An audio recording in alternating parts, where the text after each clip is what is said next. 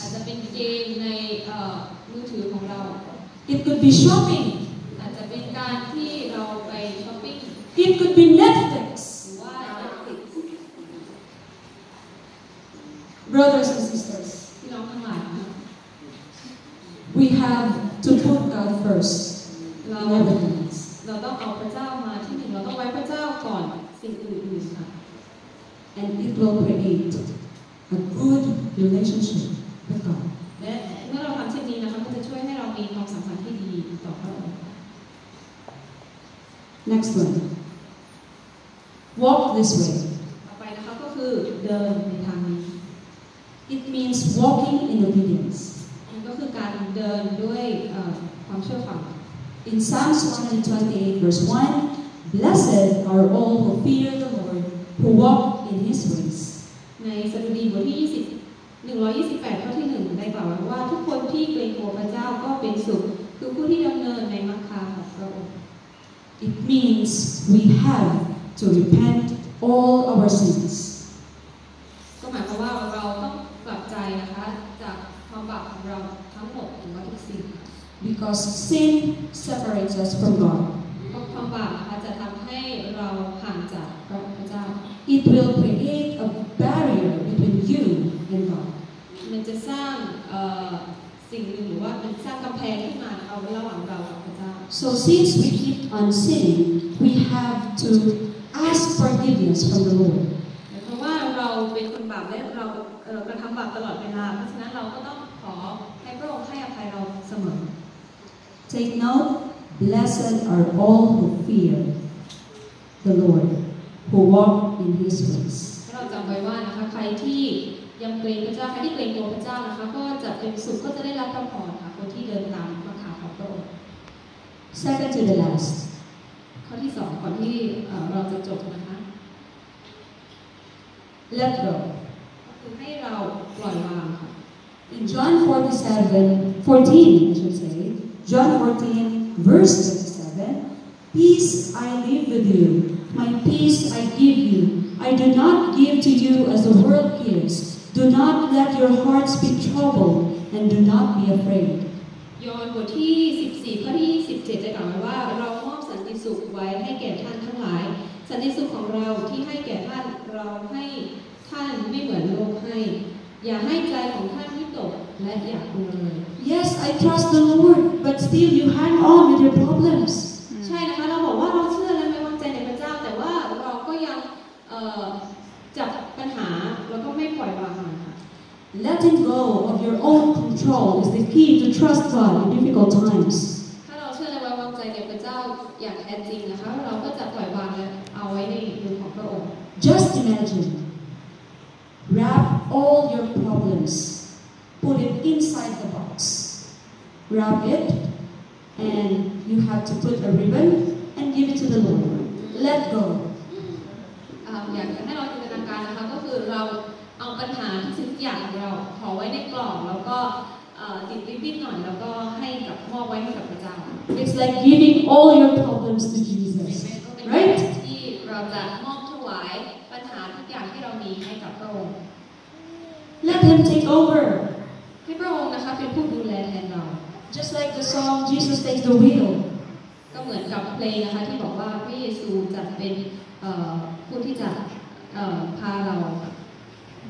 Just like the story of Job today. ก็เหมือนกับเรื่องราวของโจบ She was struggling at that time. ในเวลานั้นนะคะเขาก็กำลังเจอกับเวลาที่ยากลำบาก Because if the king knew that there was a baby inside her house, then the baby Moses was really young. เพราะว่าถ้าหากกษัตริย์รู้ว่าในพระราชวังนะคะมีเด็กน้อยอยู่มีบุตรน้อยอยู่นะคะหรือว่าโมเสสก็จะต้องการ After 3 months of hiding baby Moses, แต่หลังจากการซ่อนบุตรน้อยโมเสสไว้ประมาณ3 เดือน she decided to hand him over to the Lord ตัดสินใจว่าจะมอบถวายบุตรให้กับพระเจ้า by putting baby Moses inside a basket and let it float in the river. และก็เลยตัดสินใจว่าจะเอาโมเสสไว้ในตะกร้านะคะแล้วก็ให้มันลอยตามน้ำ What did she do? เขาทำอย่างไรคะ Let go of control. ก็คือ ปล่อยวาง and let God be in control. และให้พระเจ้าเป็นผู้ดูแลแทน Last one. ข้อสุดท้ายนะคะ Wait for it. ก็คือให้เรารอคอย In Isaiah 40 verse 31, but they that wait upon the Lord shall renew their strength. They shall mount up with wings as eagles. They shall run and not be weary, and they shall walk and not faint.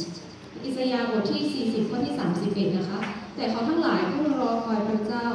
จะเสริมเรี่ยวแรงใหม่เขาจะบินขึ้นด้วยปีกเหมือนนกอินทรีเขาจะวิ่งและไม่เหน็ดเหนื่อยเขาจะเดินและไม่อ่อนแอ Remember that I told you that our house was for sale? จำได้ไหมคะที่ดิฉันบอกว่าบ้านเราประกาศขาย I landed a job already after I graduated เมื่อที่ฉันรับปริญญาก็ได้งานทันที in a private school. ในโรงเรียนเอกชน That was really a blessing from the Lord. นั่นเป็นพระพรที่มาจากพระเจ้า And I was so happy about it. ดิฉันก็มีความสุขมาก I was thinking that this is the way. This is the way that I can help my family. และดิฉันก็คิดนะคะว่านี่แหละนี่คือวิถีทางที่จะช่วยครอบครัว That's where I met Amy. She was one of my students there. เลยก็ได้เจอกับเอมี่นะคะเป็นหนึ่งในนักเรียนของดิฉัน But do you know the salary in a private school is very low. แต่รู้ไหมคะว่าเงินเดือนในโรงเรียนเอกชนนะคะจริงๆแล้วน้อยมาก I became a breadwinner at 20 years old. ในอายุ 20 นะครับก็เป็นผู้เดียวในครอบครัวที่หางานเลี้ยงครอบครัว My salary at that time was only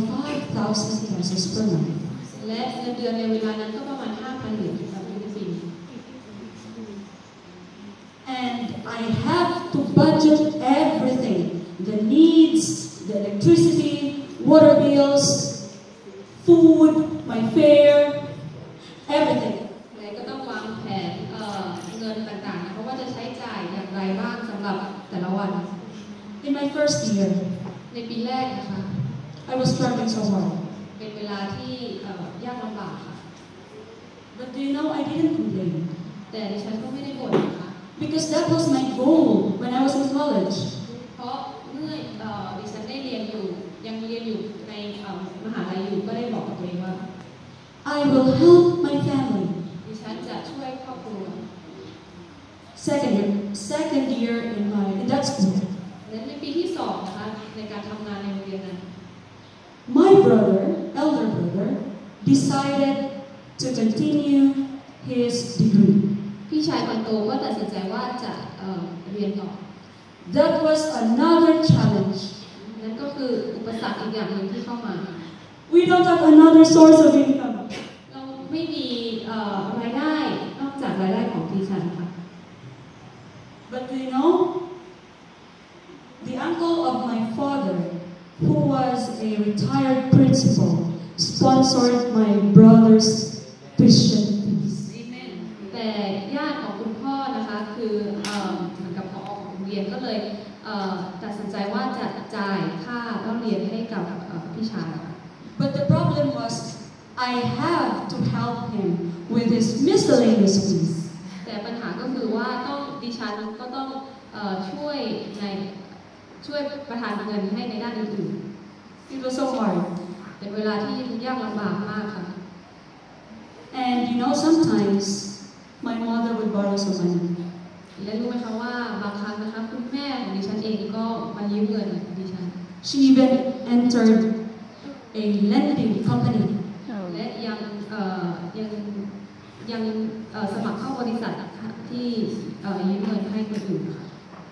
With big interest. และดอกเบี้ยสูงมากค่ะ And I had to pay for the loan every week. และทุกสัปดาห์นะคะก็ต้องจ่ายเงินที่แม่ได้ยืมไปจากทางบริษัท And take note, I only have 5,000 pesos per month. แต่อย่าลืมนะคะว่าในขณะนั้นดิฉันก็มีแค่ 5,000 เหรียญฟิลิปปินส์ So I have to get my salary in advance. ก็เลยต้องขอให้ได้รับเงินเดือนล่วงหน้า Do you know cash in advance, right? คือได้เงินก่อนเวลา So there were times that I will only receive the envelope with a payslip inside without the money during salary day. เพราะดิฉันเอาเงินก่อนนะคะเอาเงินเดือนก่อนล่วงหน้าก็เลยมีบางครั้งที่คนอื่นได้รับเงินเดือนนะคะแต่ว่าดิฉันเองก็ได้รับแค่ซองเปล่า And if your rice is still there. ข้าวที่ถูกที่สุดนะคะก็ยังรับประทานอยู่จนถึงวันนั้น It helped us to survive. มันเป็นสิ่งที่ช่วยให้ประหยัดแล้วก็ช่วยให้มีชีวิตรอดในทุกวันได้ There was a time that one of my colleagues told me, let's go out and eat outside because it's Saturday. และมีอยู่ครั้งหนึ่งนะคะเมื่อคนที่ทำงานด้วยกันชวนออกไปทานข้าวค่ะเพราะว่าเป็นวันที่เขาจะได้รับเงินเดือนกัน I refused. และดิฉันก็ปฏิเสธ I said I have to go home early because that's what my mother told me. ฉันก็บอกว่าฉันต้องกลับบ้านเช้าก่อนเพราะว่านั่นคือสิ่งที่แม่บอก But actually I didn't have the money at all. แต่จริงๆแล้วเป็นเพราะว่าไม่มีตังค์นะคะที่จะออกไปทานข้าว I had only 7 pesos in my wallet ณเวลานั้นยังมีเงินเหลือแค่7 for my fare. สำหรับการเดินทางกลับบ้าน During my 4th year in that school, ในปีที่4นะคะ God answered our prayer. พระเจ้าได้ทรงตอบคำอธิษฐานของเรา Not only one. ไม่ใช่แค่ครั้งเดียวนะคะ 5 prayers in one time. พระเจ้าได้ตอบคำอธิษฐาน5 คำในครั้งเดียวเลยค่ะ First, สิ่งแรกก็คือ my brother graduated. พี่ชายนะคะก็เรียนจบในที่สุดก็ได้รับปริญญา In August, he passed the criminologist licensure examination. ก็ได้สอบผ่านด้วยนะคะได้รับใบประกาศต่าง In October, we sold our house. และในไม่กี่เดือนที่ผ่านไปเราก็ได้ขายบ้านของเรา In November, my brother was hired in the Philippine National Police. และในเดือนต่อไปนะคะพี่ชายก็ได้รับงานทำในเป็นตำรวจค่ะในฟิลิปปินส์ The following year in June, และเมื่อในปีข้างหน้า the 5th prayer, คำอธิษฐานข้อที่ I was hired in the government school. 5ดิฉันนะคะได้มีงานทำในโรงเรียนรัฐบาล Speechless. ไม่รู้จะพูดยังไงเลยค่ะ We waited for it เรารอคอยนะคะ for so long, รอมาเวลานานมากค่ะ almost 8 years. เกือบ8 ปีค่ะ But God's timing was so perfect that while we were waiting, He was working on it and He was working in us. แต่ว่าพระเจ้าแสนดีนะคะเพราะในระหว่าง8 ปีนั้นพระเจ้ากำลังทำงานเพื่อที่จะตอบคำอธิษฐานของครอบครัวของดิฉันและพระเจ้าก็กำลังทำงานในชีวิตของเราในครอบครัวด้วยค่ะ Let us stay focused and keep our faith burning because it will result into a greater blessing. ขอให้เรายึดมั่นนะคะและให้เรายึดมั่นในความเชื่อของเราค่ะเพราะว่าในที่สุดนะคะพระเจ้าจะอวยพรอย่างล้นไหลให้กับเรา And for sure, there will be rewards in heaven. และอย่างแน่นอนนะคะบำเหน็จของเรานะคะอยู่ในสวรรค์ What should we do if we face difficult times in our lives? เมื่อเราเจอกับเวลายากลำบากในชีวิตเราควรจะทำยังไงคะ Go back to His promise and don't forget these 7 principles. Pray, grow your faith, recall His blessings, choose that daily, walk this way, let go, and wait for it. ให้เรากลับไปมองในพันธสัญญาของพระเจ้าและทำใน7 สิ่งนี้นะคะก็คืออธิษฐานในความเชื่อของเราเติบโตให้เราดูในพระพรของพระเจ้าให้เราเลือกพระองค์ทุกวันเราเดินในทางของพระองค์ให้เราปล่อยวางนะคะและในที่สุดให้เรารอคอยพระองค์ค่ะ Let us read our verse together. ให้เราอ่านข้อพระคัมภีร์ของเราในวันนี้อีกครั้งหนึ่งนะคะ Proverbs 3:5-6. Trust in the Lord with all thine heart, and lean not unto thine own understanding. In all thy ways acknowledge him, and he shall direct